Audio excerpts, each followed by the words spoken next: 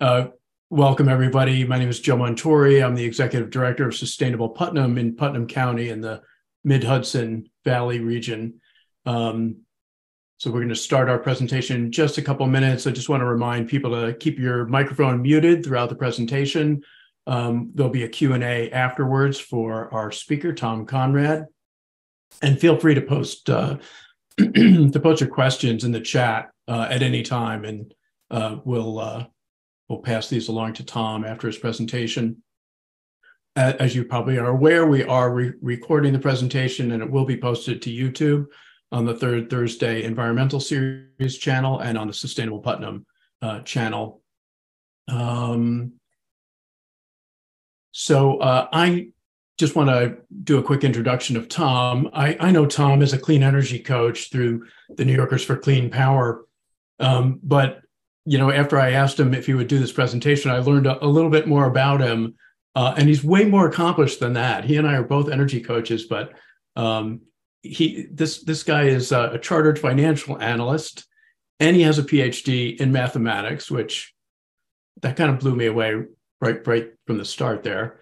He manages the Foundation Green Income Fund, which is a hedge fund focused on high dividend clean energy stocks, and he's also the editor of altenergystocks.com. And finally, he chairs the Environmental Conservation Commission for the town of Marbletown. So without further ado, Tom? Yeah, thanks, Joe. And thanks for the introduction. Hopefully I'll live up to it. So this is what we're trying to do. Basically, I'm trying to help people. And that's what I did with altenergystocks.com. That resource is there just for basically to help small investors figure out how to invest in clean energy, more than getting out of fossil fuels. I'm really more about doing positive things as opposed to not doing negative things, although I like both. These are the three groups that Joe mentioned that are sponsoring this particular talk. I'm not an investment advisor. So just to be distinct, an investment advisor takes understands what a person needs for their investments. I'm not that. I know what my hedge fund needs, but without going through someone's background, an advisor really has to. Not every investment is right for everybody. So this is an educational presentation, and nothing I say is meant to be the right advice for you, although I'll do the best I can in terms of helping you along the way and figuring out what is right for you. So you may be here for a lot of reasons. A lot of people are worried about climate change, as I am. And if you have significant investments, probably what you do with those investments is actually more important for the planet than what you do with your personal life. Whether it's become a vegetarian or vegan or get an electric car or put solar panels on your house. The average carbon footprint of a person in our economy is maybe 10, 14 tons of CO2 a year. If you have a large investment portfolio, the impact of that portfolio can be far greater scale than just whatever you happen to be doing in your life. It also makes sense that to get out of fossil fuels, if you really think that they are going to have political problems, it's a risk. The fossil fuel companies have risk because we're going to have to stop using them, and that won't be good for their business. So one of the first questions a lot of people ask about getting out of fossil fuels is, and actually assume that it actually costs you something to get out. So this is a 5-year chart of several different major indices. The two blue lines are the S&P 500, a broad market index, and then the lighter blue line above it is the S&P 500 without any fossil fuel companies in it. And as you see, if you took the fossil fuel companies out of the S&P 500, you pretty much got the same performance, but maybe it was a little better over the last 5 years. So certainly for the last 5 years, you haven't lost anything. And if you look what happens to sort of these pure fossil fuels, the pink and the purple, the oil and gas producers and the natural gas companies, they've actually done poorly compared to the market in general. So there really was no problem being out of them. I did a version of this presentation 3 years ago in 2020 and did the same chart back then. One thing that's interesting about that chart is there was also this line for the coal ETF. And when the companies in an ETF are in have a real bad time, and a lot of them start going bust, they get rid of the ETF. And I couldn't do the coal ETF this time because it's totally gone. So basically, between these two charts, we have an 8-year span. And again, during that previous 5 years, we'd had a slightly better performance if you'd ignored fossil fuels. And the actual fossil fuel companies had been doing even worse. So historically, you just don't have to give up anything to get out of fossil fuels. The risks to being in a declining industry have not been worth it. And yes, often fossil fuels look cheap, but I like to say everything looks cheap before it is worthless. And this is a picture of a ghost town in Colorado that I took after the silver boom in the early 1900s. Silver's still with us, but those silver companies aren't.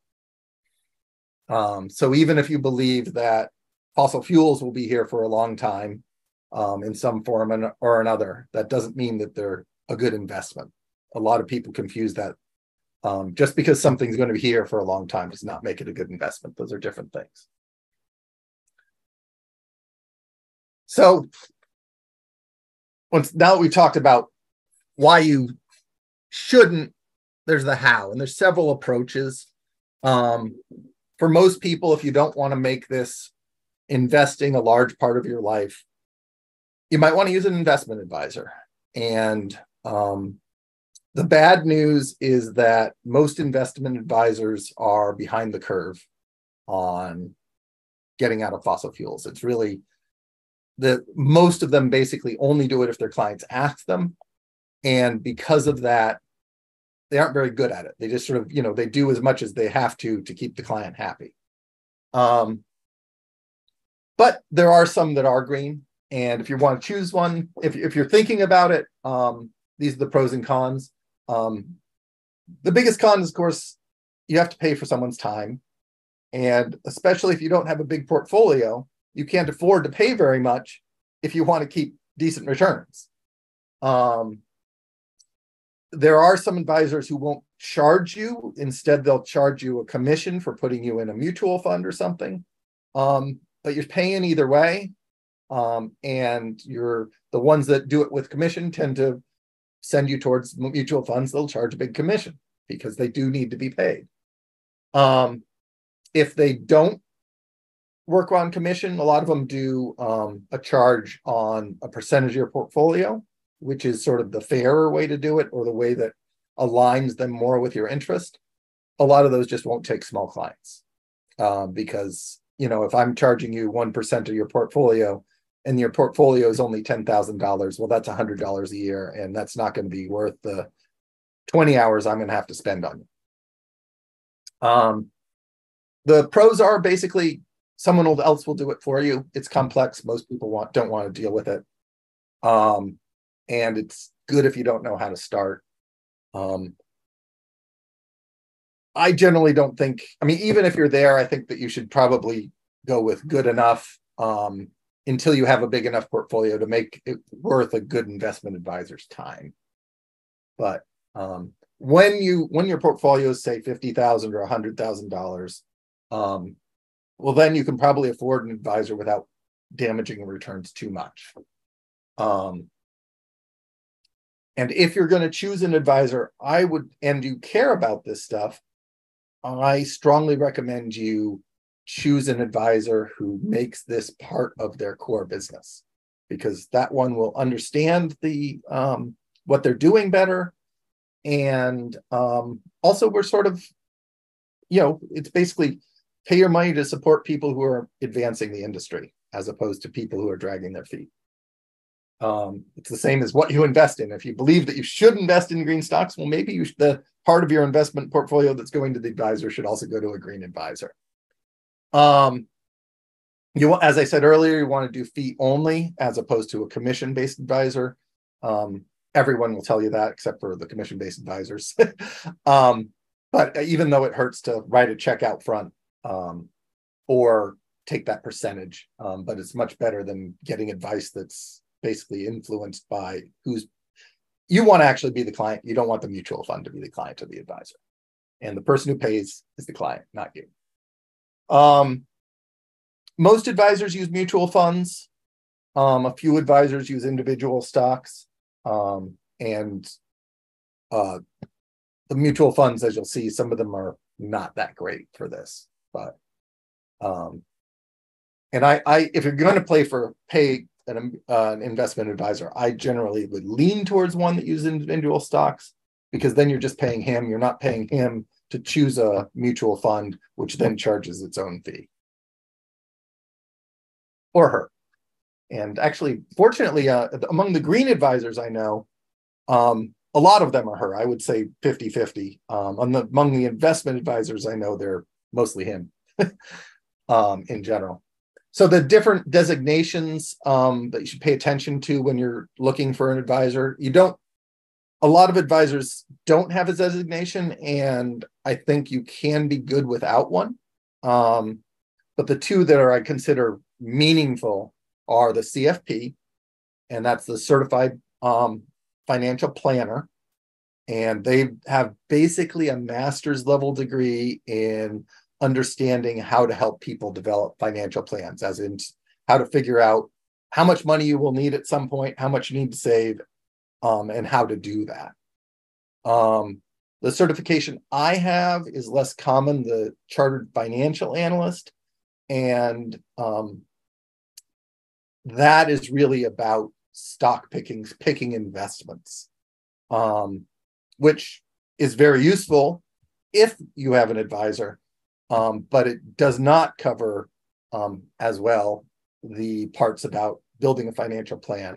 And really, actually, one of the biggest values that advisor can be for you is actually the part that's not picking stocks, as in helping you actually save. And that level of hand-holding. I think that there's a lot of things people can do there that are worth a lot of that have a lot of value, even if they're hard to pay for. There's a couple other. RIA basically means that you're registered and it's legal for you to advise somebody. So anyone who's an advisor should have RIA or IAR, investment advisor representative, somewhere on their card. That just means it's legal for them to give advice. And they're regulated by either the state or the SEC, depending on how big they are. So those are the type of advisors you might want to choose. But then you also have to know what you're trying to do. And there's sort of two main camps of green investing. We're hearing a lot now about ESG investing, which the Republicans these days call woke investing, which is basically considering environmental factors, social benefits, and governance factors. Governance meaning how well is the company run in their investment decisions. Since there are risks to companies based on how their environmental profile and how well they treat their customers and employees and how well they're governed, those are all risks to the company and therefore risks to the stock. To me, that's just good investing. You're paying attention to a category of risks. There's lots of other risks you need to pay attention to too. But that's what ESG investing is. And when you see sort of social funds, ESG funds, there's a big question about how much attention they're paying to those risks. And that's the main criticism of a lot of these ESG funds. They're better than not paying attention to that, but how much attention they are. The type I do in my fund is generally called impact investing, which is investing in companies that are actively trying to fix the problems. I personally only do impact investing on the environmental side. There, you could obviously do impact investing for any sort of social change or any change in the world economy you wanted to. But it's sort of the ESG is avoid risk that might come from these factors. Impact investing is let's try to solve the problem. Most of what you'll find out there is ESG investing, and it's a lot better than not doing anything. Finding impact mutual funds is very hard. So if you're investing, your advisor who uses a mutual fund might put you in an ESG mutual fund that look for companies that have better behavior on these factors. Different funds will weight different factors differently, and sometimes it's really hard. I mean, there's a lot of rating systems with ESG factors that just can't decide. For instance, Tesla scores great on environmental factors. Elon Musk has done incredible things for starting the whole move to electric cars. However, governance is horrible because the company's run by one guy, and he has complete control. So basically, he can do whatever he wants with the money. And social is generally considered pretty bad because he doesn't treat his employees well. And if you look at what he's doing with Twitter, again, there's lots of questions. So an ESG score isn't just one. You'll find some ESG funds that love Tesla. You'll find some that wouldn't include it just because of they are putting different weights on different factors. But again, it's better that they're trying than not trying at all.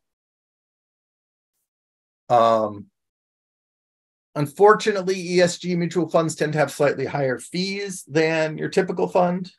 It may be a bit of you get what you pay for. They're doing more work, hopefully. Some of them also are careful to use the stocks they own to vote in company elections to try to improve those companies. And if you're in like a 401k plan with your money, often all you can do is choose between mutual funds. And in that case, you're often lucky if you have an ESG mutual fund to choose from at all. If you want to make your portfolio better than it currently is, just swapping an ESG fund for what you currently have that has similar risk profile is probably a real improvement. There are a few impact mutual funds out there. They often focus on an industry, like say if you want an environmental impact fund, you just find one that puts all its money into the renewable energy industry, or electric cars or water, or say if you were worried about gender equality, women-led firms. As an aside, there's been a lot of research that women-led firms actually perform better than men-led firms in general in our economy. It may be that because women are smarter. It may just be because if you are a smart enough woman to get to the head of a firm in our economy, well, then you really are smarter than most of the men leading firms. But they have been performing better. So, I mean, you know, and if you want to support those women, you may be doing well. The problem with impact funds is because you may lose diversification, which can add some risk to your portfolio. You're not investing in the whole economy if you're focusing on a few industries. And so for many people, you might want to put some of impact funds in your economy and then try to balance them with other types of investments. A few alternative energy, renewable energy funds I'm familiar with are listed on the right. New Alternatives, I like. They have a lot of the same holdings that I do. But Ecofin Global Renewables Infrastructure Fund, these are a few that I can't really comment on how good they are because I'm not a mutual fund expert, but they are out there. Generally, probably not a great place for your entire portfolio, but it's certainly someplace where you can put money in. Good way to find them, you just search for relevant keywords in lists of mutual funds and then do a little further research. On the cons, as I said, they often have some risk that you wouldn't have in the whole market, some specific risks. And you sort of need to select, well, what exactly theme you want. You're not going to find them in your 401k plans. And then there's just also a lot of risk that once you, as a novice, as a non-professional investor, if you start getting really specific about how you choose your investments, that's how people tend to make bad decisions, bad investing decisions, sort of chasing, oh gosh, I've heard Bitcoin is great. It's going to democratize the economy. And look how that has gotten everybody. I mean, now everybody probably wants to invest in AI. Same thing could happen. And even if a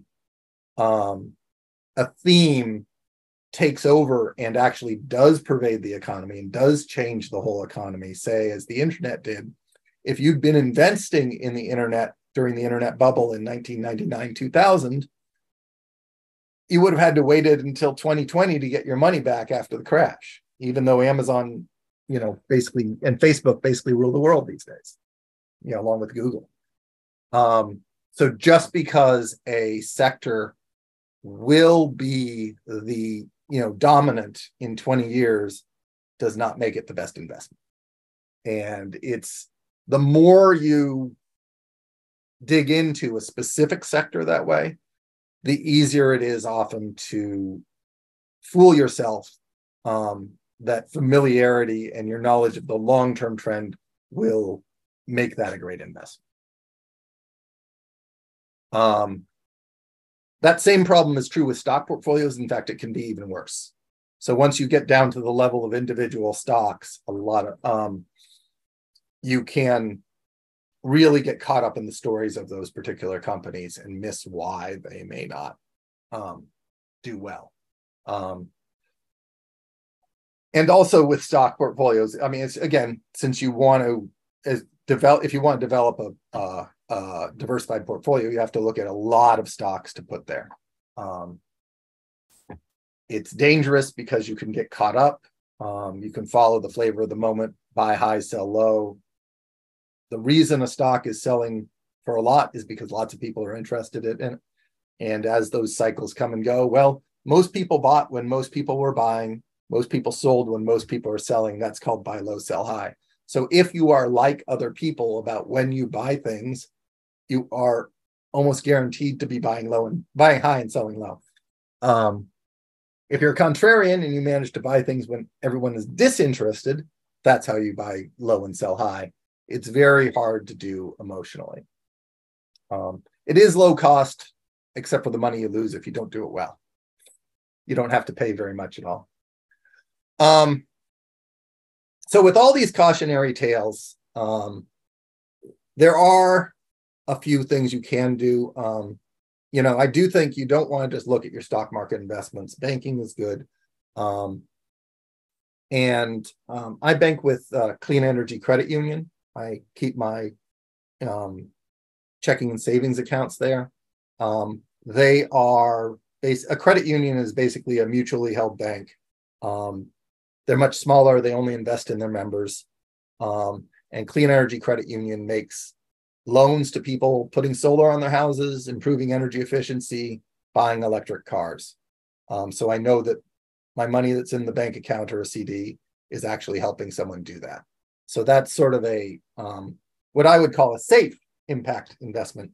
I can't call any stock market investment safe, but a credit union deposit is insured by the NCUA, the credit union's body that's similar to the FDIC, up to, again, $250,000, $250,000. If you have $250,000 or less in there, there's a government body that guarantees your investment.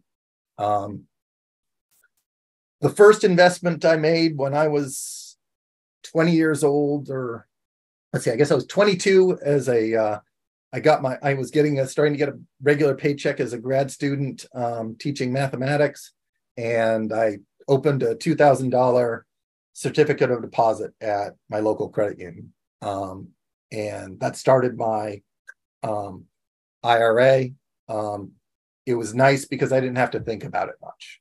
I think that's a good approach for people getting started investing.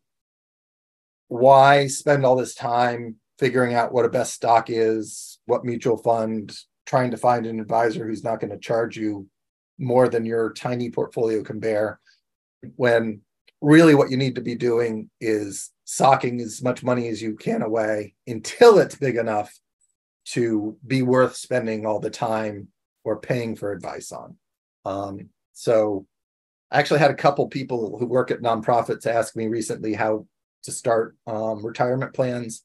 And really my advice now is take that $6,000 you can put in a retirement, IRA every year, put it in a certificate of deposit with a credit union, hopefully clean energy credit union. But even if you used like a local credit union, like Hudson Valley Credit Union, you know that they're only making loans to their members. They're not investing in fossil fuels. With Clean Energy Credit Union, if you're willing to work with an online credit union, you know that it's going to stuff that really is helping solve the problem. And it's insured. It'll earn 4 or 5%, and you do that for a few years. Put that 6,000 or whatever you can away every year, and 5-10 years later, you'll actually have enough to take out and put into a something that is managed professionally, or you'll have enough money there to make it worth your time to manage it well.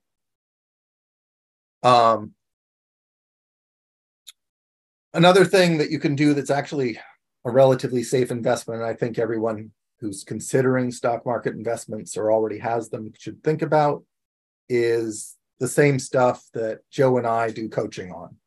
Make investments in your home, make investments in your life, pay down debt. If you have a good roof, a solar on your roof is like buying a CD that pays somewhere between 5 and 15%, depending on how good your roof is. You're not going to get that from even Clean Energy Credit Union. So if you actually have some money to invest, solar panel, sign up for a coaching session with either through Sustainable Putnam if you're in Putnam County, or through Clean Energy, New York's for Clean Power. We'll find some ways to invest in your life first. Downside is most people, even if they own a home, probably can't put more than $50,000, $100,000 in it, but those will tend to be very good investments compared to the stock market, mainly because the risks are low. And they're also impact investments in the sense that they tend to be really cutting carbon. Not everything you can do is a good financial investment in your home, but a lot of them are, and there are things you can do that are way better. And if you want to know which one's which, get a coaching session if you can't figure it out yourself. Paying down debt's important too. Again, this is, any advisor should tell you this before you invest in the stock market. The only risk, paying down debt is like buying a CD that has an interest rate equal to the interest rate on your debt, except that it will never go away. It's the only way you could lose that money is if you went bankrupt, and you're a lot less likely to go bankrupt if you have less debt that you paid down. A plug-in car, EV, probably costs a little bit more than a gas car, but if you're buying a car, that extra investment will easily pay for itself on the fuel savings and the maintenance savings. So there's tons of things like that that are good investments.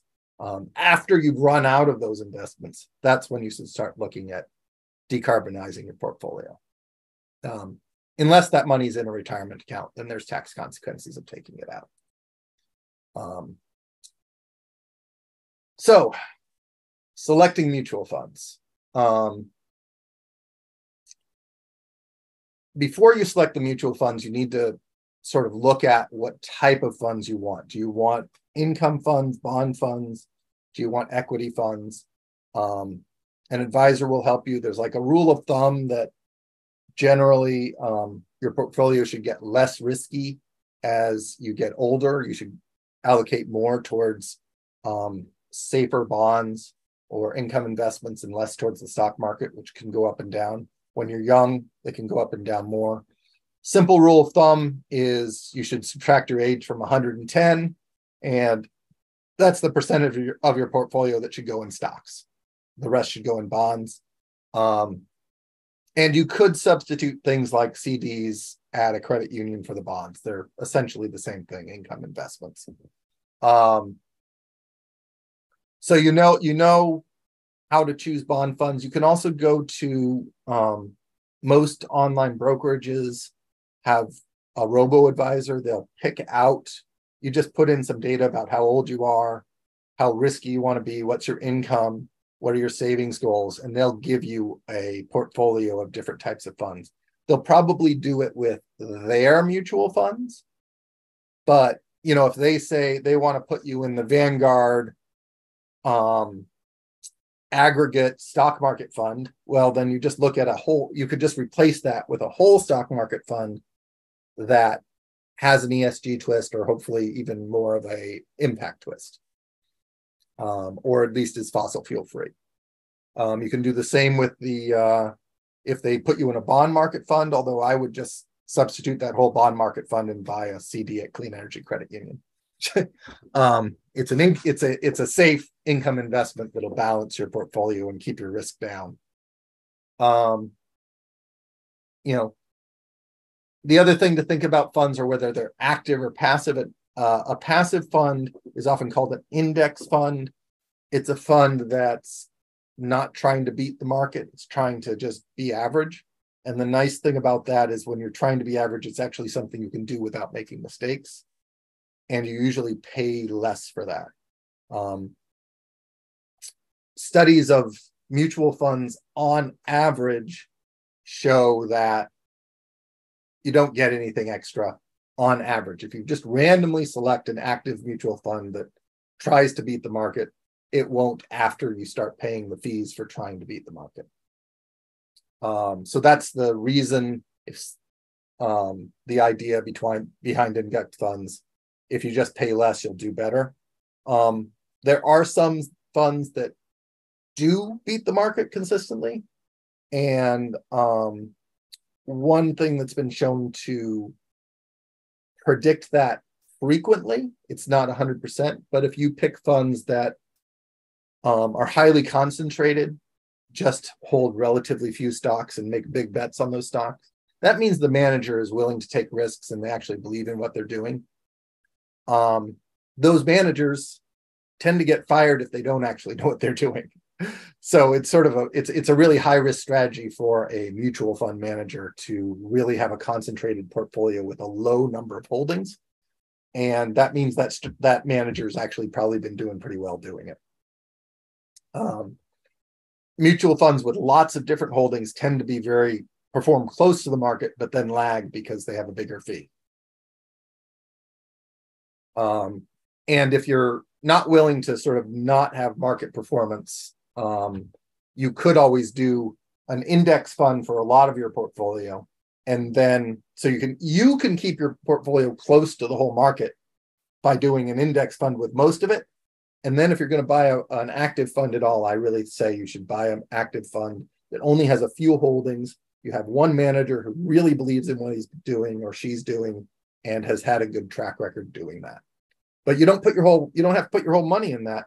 So if most of your investment is in an index fund and a little bit is in this really concentrated high conviction fund, well, then your portfolio looks kind of like your average mutual fund in that it's close to the market, but you're only paying extra on that little slice that's different. So you pay for the person who's really convicted, but you don't pay as much because you're not paying on the rest of your fund that just looks like the market. You can get looking like the market for almost free. If you want to pay for skill, just do it in the part where you're really getting skill. No guarantees skill will perform better, but if you want to have a chance, why pay extra for it? So once you know what your portfolio should look like, the mix of stocks and bond funds, etc. Or you have a 401k that has a list of funds you can choose from, and they have like one ESG fund. A really good tool for choosing between them is fossilfreefunds.org. It's not perfect, but you can put in there. You can go there. You can put the mutual funds in there. You can select their top scoring funds just if you want to have some ideas. And there's different things they score funds on: deforestation, environmental, women leaders, staying away from guns and tobacco. You can sort of pick what you want. It's not as good at telling the difference between impact funds, but if you're looking for an ESG fund, it sort of is designed to run those filters well. With the impact funds, often they fail some of those filters, like the renewable energy funds that I focus on and I'm most familiar with. They often are invested in companies that have giant investments in renewable energy, and like maybe 5% of the portfolio is some natural gas plant that they used to own, while most of their electricity is generated from sun and wind, and they get bad scores on like the fossil fuels free scheme because they have some fossil fuels. So if you're looking for impact funds, it's not a great tool, but it is a good tool for choosing between ESG funds.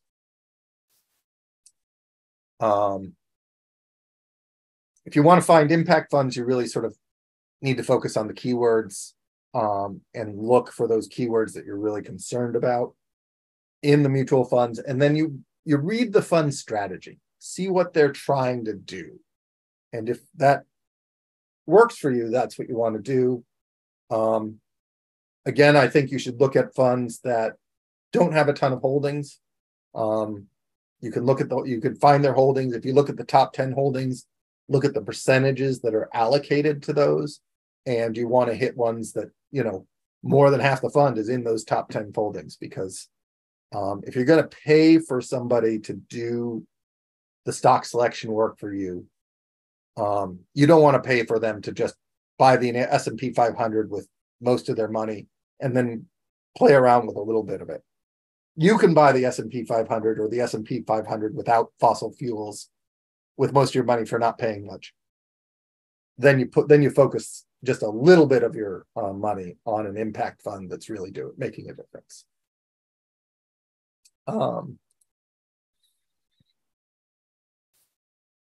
So, as I was sort of saying, if you are going to go out and do your own stock picking, it gets harder. Stock picking, the way to beat the market in stock picking is to be the smartest person looking at the stocks you're looking at. If you're just a casual investor, you almost can't do that.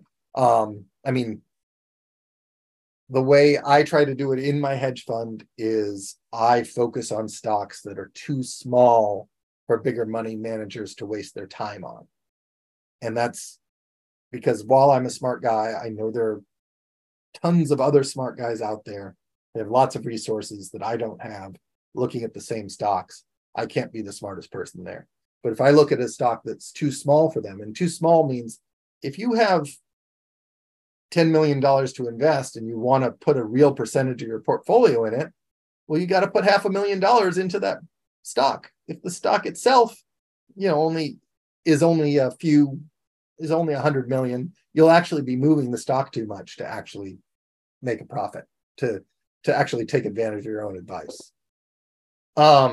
If you're a smaller investor, you can look at smaller stocks. Smaller stocks can be riskier, but I would just say stock picking is riskier.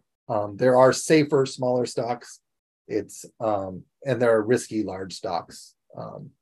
You can think of tons of stories of the giant company going belly up. And even more stories of tiny companies going belly up, but that's mostly because there are more tiny companies. But my main thing about stock picking is you probably shouldn't do it. if this is where you're learning about investing, most people shouldn't do it. You can find some lists of stocks on my website if you want specific stocks, But if you're going to do it, again, put most of your portfolio somewhere safe and just play around with a few stocks. And I had been publishing a list of my top 10 clean energy stocks for the last decade, just for people like that who just wanted 10 stocks that they could throw in. And it did pretty well, but since the hedge fund started, it's been very hard for me to do that. There's a lot of rules about what I can write about if I'm actually trading in the stock for clients. So I can't guarantee I'm going to keep that up. I still have lists that I maintain of stocks in particular industries that you can look at. You want an electric vehicle stock, you can find it at Alt Energy Stocks. But sort of the more curated lists, I have not been keeping up as well recently. Some of the rules I use when picking stocks are I like things that have regular dividends, that are already making money. You can make just as much money buying an out of favor company that has regular cash flow as you can buying a startup that will become the next big thing, but you're less likely to lose all your money because 90% of the next Googles, or really 99% of the companies that have been called the next Google, are not with us. It's very hard to identify those companies. I try to identify profitable companies that just people aren't currently interested in. Sort of what I talk about as a stock that I would really like is one that's making a lot of money selling low flush toilets. No one wants to talk about it. No one's excited to invest in it, but it's making money and I'll be able to buy it cheaply. Other tricks, there's a measure called beta, which talks about how risky a company is, how much it moves around in the market. Focusing on low to beta stocks is sort of another good rule of thumb. There have been studies that show those stocks tend to be less exciting, but they actually tend to deliver better performance in the long term. And that's sort of my overview. I really like giving a lot of time to Q&A, so let's try to do that. And actually, I went on longer than I thought. So hopefully I'll be able to get to everyone's questions and something. Just have those of you who are curating the chat, you want to run one up to me? Sure.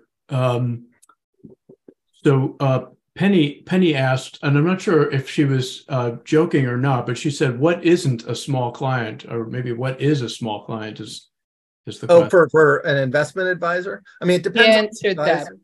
He did answer that. Oh, okay. All right. Yeah. If you have less than, there are a lot of advisors won't take anyone if they have less than 50, or some won't take anyone with less than 100,000. And I really think certainly if you have less than 25,000, the reason to get a investment advisor, really you might want to talk to a financial planner if you really feel out of your depth when it comes to money. But talking to an advisor on choosing the best investment, it's hard to get what you pay for out of it because you just can't afford to pay very much.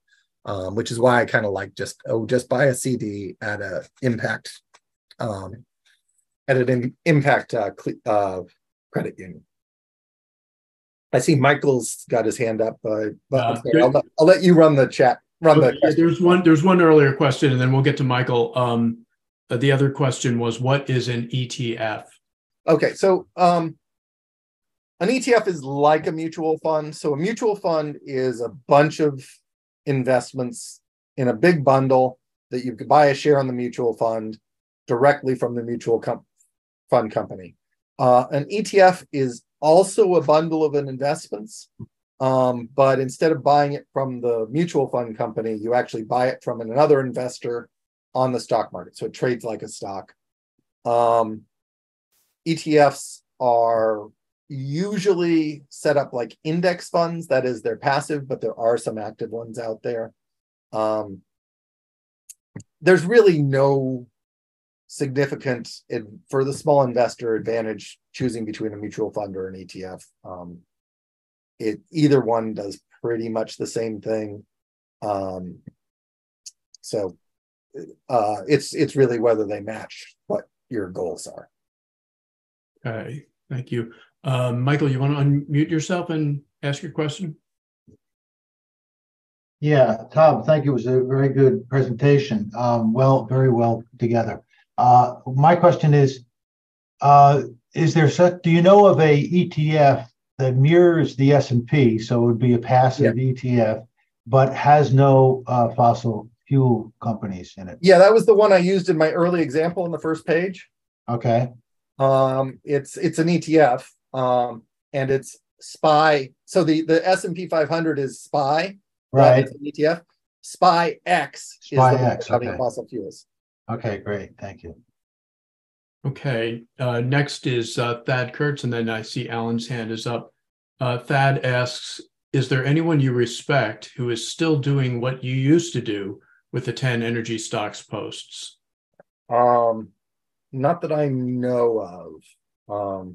The problem is the same problem I'm running into. If you're a professional money manager, it's very hard to legally talk about what you're doing.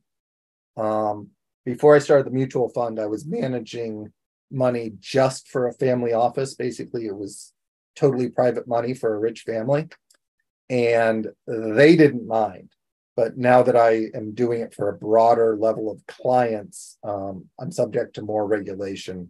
And basically, I can't say anything about a stock I'm about to buy anytime soon.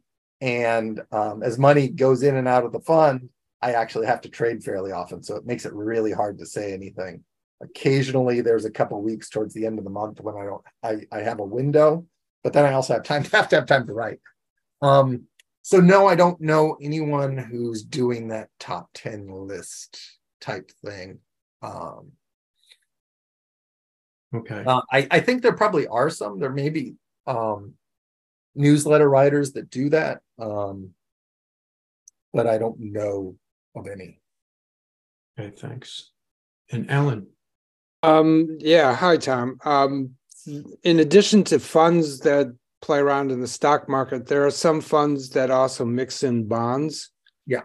Are there any of those that are also that would be on your list? Yeah, I mean, I would say what I said about the stock funds, the same tools you can use, like the fossilfreefunds.org, you can run bond funds through that too. I'm not a bond specialist, so I don't know. And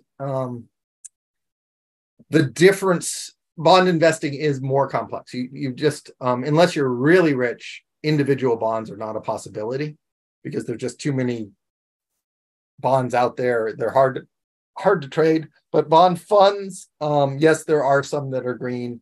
The last time I looked at them, interest rates were so low, it just wasn't worth the trouble. But I think now the interest rates may be a little high. You can look at the yield on them. And you can use the same tools. The fossil free funds org is good for that. But really, I do think just buying a CD at a credit union will give you very similar performance to a bond fund. I mean, the point of a bond fund is that you have reliable income with very low risk to balance out a stock portfolio. And unless you have more than $250,000 to put in your bond fund, you're fine just putting CDs in a bank account or a clean energy credit union, a clean energy account. The yields are as good or similar, and the risk is lower because you actually have insurance. Okay. If you have more than $250,000 to put in your income part of your portfolio, you can afford an advisor.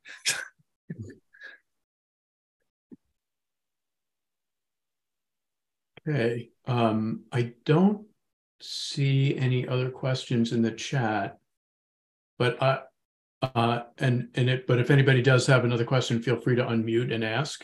Oh, Penny. Yes. I'm unmuted. I was wondering if there were any podcasts that you listen to give you ideas about technologies or companies that are exciting. I listen to a lot of clean energy focused podcasts. Like Volts. But I listen to David Roberts, Volts. Yeah. I like the Canary Media podcasts. Anything or from Canary Media. Stephen Lacey is a leader in the clean energy podcasting, and I've been listening to him for a long time. I've been on his podcast twice, so I always listen to his stuff. So those are what I listen to. I want to caveat this, that exciting companies are not what you want to be investing in. I want to reemphasize that point.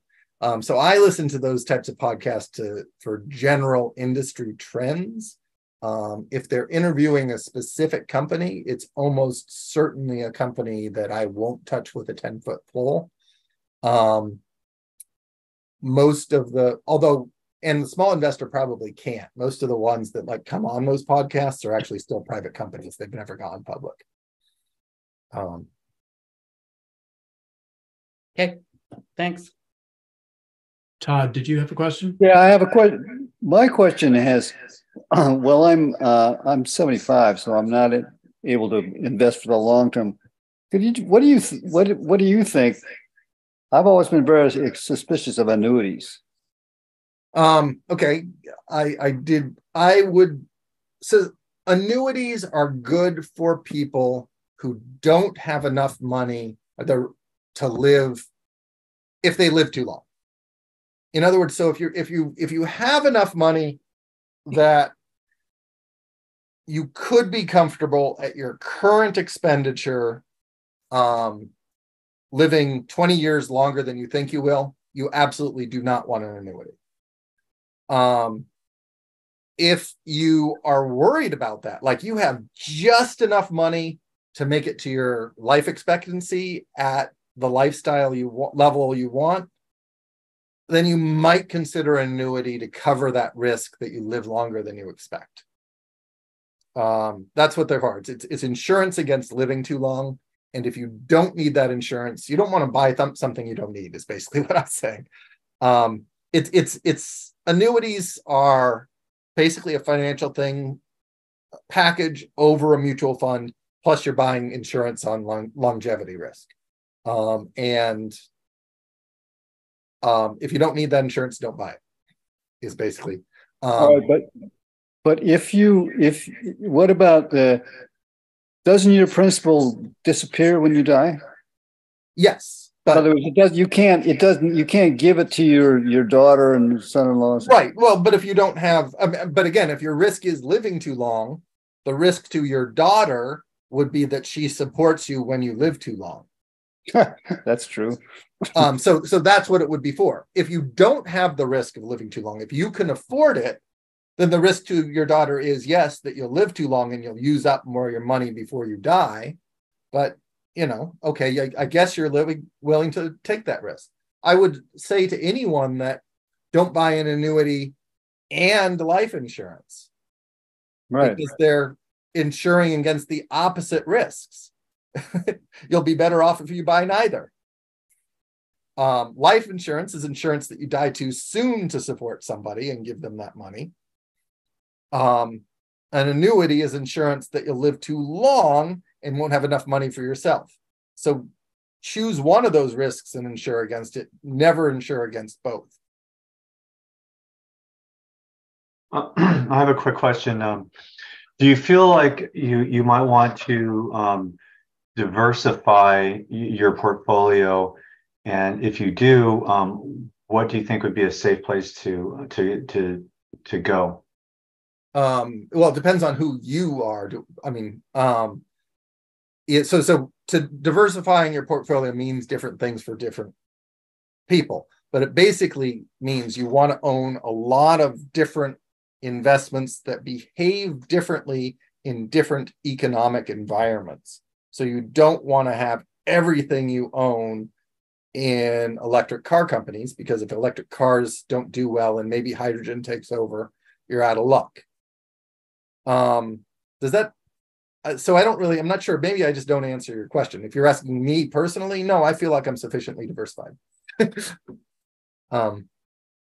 And I do believe that there are green investments that can still be diverse. And that is because the entire economy needs to be greened. And so there are green companies in every part of the economy. All right. I guess I just feel like I need to diversify, for the reason that you just stated. Well, I mean, I guess you'd have to tell me what you currently own, and I could potentially suggest a green investment that diversifies from the current level of risks you have. Right. But I think where I was going with this was I'm having to sacrifice some of my standards to be able to fully diversify. Right. So I mean, if the answer is do I think I need to know? So an exaggerated thing would be, okay, if I don't own fossil fuels, I'm less diversified than if I owned everything but fossil fuels and fossil fuels. I don't think that anyone needs that much diversification. Yeah, I'm not doing fossil fuels, but I know, but I'm saying I don't think you need that much diversification. I think, but it is harder. So one of the things I do is, if you are in less risky investments that are just fundamentally less risky, you need less diversification, because diversification is a strategy of lowering risk. Right. And so most of my investments, so like in my fund, are what would be called clean energy infrastructure investments. I own a lot of companies that just own solar and wind farms. Those are fairly low risk companies, because the risk is, for a company that owns solar panels, is that the sun doesn't shine or the price of electricity falls. Those are fairly low risks. They're not bankrupt. Yeah, but it's very hard for them to go bankrupt, because their cash flows are very steady. So if the economy dives, the price of electricity often doesn't. The sun certainly keeps on coming up. However, if you own, say, a car manufacturer, you are dependent that they have supply chain risks, that they might not be able to get the parts they need to make their cars. They have economic risks that the economy tanks and no one's buying cars anymore. There's a whole different class of risks there. And so, yes, say 50% of my portfolio is in these stocks that are very concentrated and are in a specific industry, but it's a very low risk industry. I would never put 50% of my portfolio in internet stocks. That has a lot of potential for growth, or like AI, but it's also a lot of potential for risk. So you have to sort of differentiate. So another way there are different ways to lower risks. Try to be in different sectors. And, I diversify like those infrastructure companies by investing in different technologies, investing in clean energy infrastructure in different parts of the world, and so forth.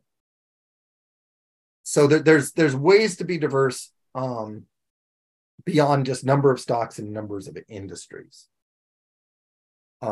There's one more question, Tom, from Bob Barrett. Hi. I have a kind of specific question. I have most of the portfolio I have is managed by TIAA. Yeah. But I have my own account at Charles Schwab. Yeah. And I thought it might be, and many of the stocks in that were suggested by you, Tom, mm-hmm. When I pretty regularly went to altenergy.com. But anyway, the question I have is, I recently added, thinking that it added to that portfolio stock in engine number 1 Transform 500 ETF, ticker VOTE, as a way of trying to have more of an influence on large companies. What do you think of, what are your reactions, pros and cons of doing that? Yeah. So there's two questions there. One, is it risky? And no, I wouldn't say it's any riskier than any other stock market investment. What the fund Bob's talking about is a fund that's trying to be an activist shareholder. They're trying to vote on company boards to sort of get these companies to have better behavior. Engine number 1 became famous by actually having some real success in terms of changing board members. What was it at Exxon? I can't remember. I think they put 3 members on the board at Exxon, I believe. Yeah. So yeah, something like that. So obviously that strategy can help. I am not a big believer in that strategy. I think engine number 1 is the exception that proves the rule that companies ignore votes of shareholders. It was newsworthy. It happened once in the last 10 years that activists managed to get a few board members, more progressive board members on the board of a fossil fuel company. I would rather not have my money supporting any fossil fuel company than a slim chance of slightly changing their board in a company that just doesn't have the skills to be anything but a fossil fuel company. The best thing a fossil fuel company can do is never invest anymore, return all their money to shareholders. I'm totally disagreement with Joe Biden that he's mad at fossil fuel companies for not drilling more and returning their money to shareholders. No, they should return all their money to shareholders and never drill another well. That would be the best thing they could possibly do. Yeah, I'm not a big believer in that. I also don't know that I'm right about that. I mean, it's just my opinion, and it can definitely be argued every way. And I'm glad that there are activist shareholders out there. I think we need them. I don't think it's the most effective use of our money, but I also don't think that marching in a protest is a very effective use of my time. But I do think we need people marching and protesting because I think it does make an effect. Is it the most effective thing I can do with my time? I don't really think so. I think I can do more effect by coaching. But I'm glad the people who are out there with their time doing that. I'm glad they're doing it. And I'm glad engine number 1 and the people who are putting their money in that fund are doing that too. It's a lot better than just buying the stock market and ignoring it. You're muted, Joe. We have another question from Lawrence. Hi, Tom. I waited to the end because this isn't really a personal investing question, just a sort of market question. Can you talk a little bit about how dynamic the venture capital market is for ESG, how available funds are? Is money flowing well, or is there more needed? Not that we all could do it, but I'm just curious your state of the new initiatives in it's getting better. I think they're actually, so the early stage, the money going into early stage companies has been pretty good. It's very cyclical. It was a lot better a year ago. There's sort of been a pullback, and actually the collapse of Silicon Valley banks was a problem for that because Silicon Valley Bank, they're not a venture investor, but they were really good at funding a lot of early projects for these startups. So, I mean, it's been better, it's been worse. We could always use more. I mean, basically you ask anything about solving the climate problem, does it need more money? The answer is yes. So yes, but are there some companies venture companies which have specialized in and are very knowledgeable about opportunities that more traditional investors might consider bad bets? Yes. there are a lot of them out there. Good. And I mean, actually, and the style of investing I do in the stock market is sort of the antithesis of that. I try to even stay away from early stage stock market companies that are very late, very late stage for them.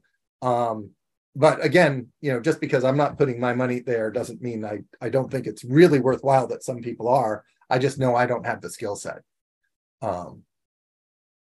Good. Thanks. So, yeah. Okay. I don't see any other questions right now. Okay. Great. Well, yeah, this was great, Tom. And I don't have a lot of money to invest, but I loved your emphasis on some of the basics, like paying off your debt first and then investing in decarbonizing. Those are great in personal investments to make. And I love the fact that you suggest prioritizing that over investing in the markets. So yeah, no, I actually see like owning fossil fuel powered equipment and a fossil fuel powered home is like the same as having a mortgage. When you have a home that doesn't generate its own energy, you're paying bills for fossil fuels every month that just disappear like interest on your mortgage. And you can pay off that mortgage. You can pay off, if you do all those things, you're lowering the whole risk of not just your stock portfolio, but the portfolio of your total assets. And it's really your total assets that is what supports you. I pay maybe $1,000 a year for all energy, including fuel for my car, electric bills. Well, that's it. That's all I have, electric bills.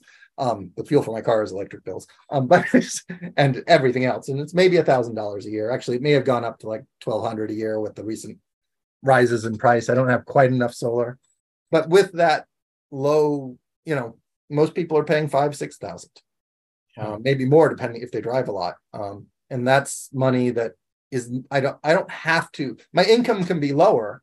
If the market goes wrong, that's another $4,000 that I just don't have to come up with every year. And it's because I've invested in all these things in my home. Right.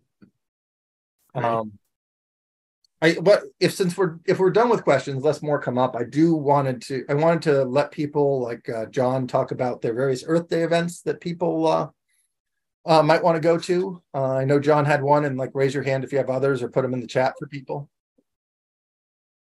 Yeah, John did put his in the chat. Yeah, I put it in the chat. We're gonna have. Does anybody know Marilyn Manos Jones? She lives in the area.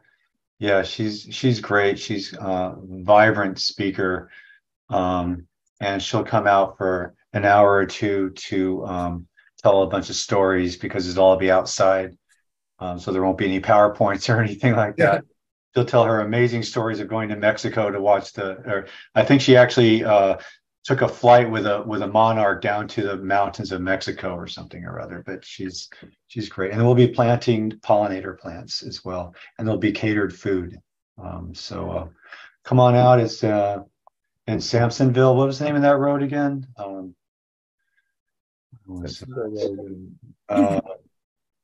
In Samsonville, Sundown Road in Samsonville. But you can go on to up here on the Facebook page for Town of Rochester ECC and get more information.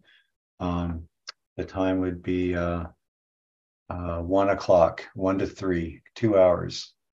Yeah. So I see Sustainable Putnam put their event calendar. Joe just put his calendar up there. That's good. We're doing on Earth Day. There's 2 events going on in Putnam. I don't know if anybody on our talk here is from Putnam County, but I'll mention that the town of Phillipstown is having an Earth Day fair. Sustainable Putnam will be there, among others, and the local Climate Smart Community Task Force. And I'm doing a talk on how to fund your home energy improvements using the Inflation Reduction Act and New York State tax credits and utility rebates at Putnam Valley Library. And I'll be doing the same talk on Zoom with State Senator Pete Harcum in May. So yeah, if you join our email list, you'll get a notification of that. I think it's May 17th. Bob. I think he was waving by. I saw Bob. Oh no, you. No. I used to live in New York, Westchester County, and I was chair of the Conservation Advisory Commission. But I now live in California, so I'm going to offer an idea that, despite the lack of proximity, might be of interest. The church that I go to now has an Earth Care committee, and we are showing on Earth Care Sunday a film called 2040. It is a film made by Damon Gameau, who is Australian, and it tells the story of what the Earth might be like if we were able to make the choices to adopt existing technologies. So it's a kind of hopeful, forward-looking film, and it presents a lot of potential investment opportunities, I think, kind of in broad concept. So are they showing that online, or should we just look it up on Netflix? You can look, it's available on various streaming services, Amazon, Apple TV, and undoubtedly others, and fairly inexpensive to rent or buy. What is the name again, Bob? 2040. Just 2040, the numerals 2040? Yeah. And if you Google search it, put in 2040 film, and it'll come right up. And it's connected with a website that is looking for kind of building a culture of regeneration. Great. Thank you. So thank you for allowing me all the way from California to join you. Welcome back again.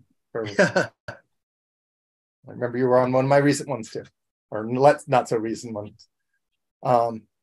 Yeah, I'm going to be just at a repair cafe here in Marbletown. Actually, it's in Rosendale at the Roundup Municipal Center, if you're in Marbletown and Rosendale, which is where, if you're not familiar with the repair cafe movement, you can take in your broken stuff and people volunteer and come in and help you fix it. To very more sort of the opposite end of the sustainability spectrum, from investing to keeping your stuff alive and not having to buy new stuff. That's great. Tom, now I have to ask, what do you fix? What do you work on? I'm just helping them set up, and if someone needs coaching, I'll do that. I am a woodworker, and I can fix things, but I couldn't figure out how to carry my table saw into that. That's great. See, you can tell I'm a woodworker, the not so good kind. Well, you have all 5 fingers, so. Oh no, that's, if you look, one of them's a little short. Oh, oh my gosh. Wow. Yeah. I'm a better investor than I am a woodworker. Yeah, there's got to be a good story behind that one. Not really. Just rushing. Yeah. All right. Well, thanks again, Tom. I really appreciate your time and all the wealth of knowledge that you provided tonight. And is there a way for people to contact you if? Marbletown ECC at Gmail works. Tom Conrad at Gmail works. I think I put it on my slide. Did I? How much is a coaching session? It's free, but for you, I'll give you a 20% off discount. Thank you. All right. Well, I'm going to stop recording now, I think. Great. If I can find the... Should be at the bottom. Yeah, it's not. Thanks a lot, Tom. It's up in the upper left corner.